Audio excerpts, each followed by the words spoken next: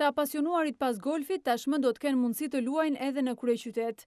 Në malin e Dajtit është prezantuar pista e parë, Nisma e Dajti Ekspres e afron edhe më shumë njeriun me natyrën. Çdo pistë e re jona, çdo synimi jon i ri, vërtitet rreth të qenit afër natyrës. Pista e minigolfit vjen për të mbërmbushur edhe një herë këtë aspirat. Pra nesh, fëmijët tuaj mësojnë si të duan natyrën, si ta mbrojnë atë dhe si të argëtojnë përmes saj. Në ceremoninë e inaugurimit kanë marrë pjesë figura të njohura të Shqipërisë dhe Kosovës.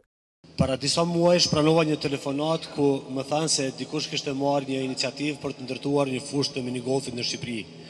Dhe ky fat më gëzoi. Mirë po më gëzoi, paksa me mas.